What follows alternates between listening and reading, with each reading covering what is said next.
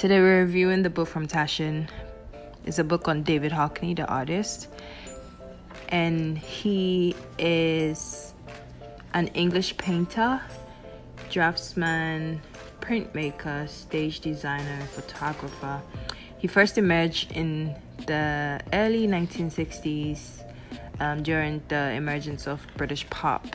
So the book has various images of his work, some portraits as well, and other abstract work that he did. But his work focuses mainly on portraiture. So there are different works that they show in this book of his work, some of the exhibitions, some of the sketches that he makes, and basically goes through his practice and how his work developed, some other relationships he had with other artists and other muses that he used in his work. So we're just gonna flip through some of the sketches and some of the images and some of the paintings.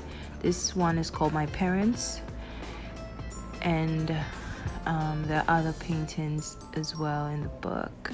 This is about a 500-page book, and it has various images of his paintings and his works, and also portraits of him as an artist from when he was young in the 60s up until now. He's still alive.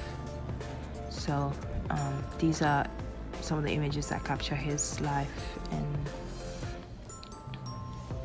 everything about the artist. I particularly like this book because it is pretty heavy, and it has like all these very beautiful images in there.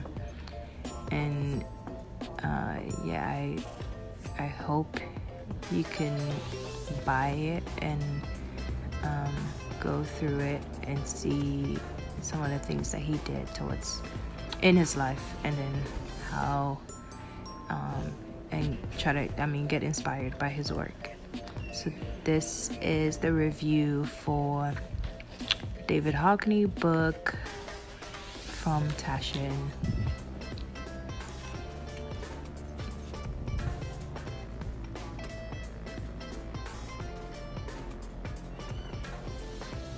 Thank you.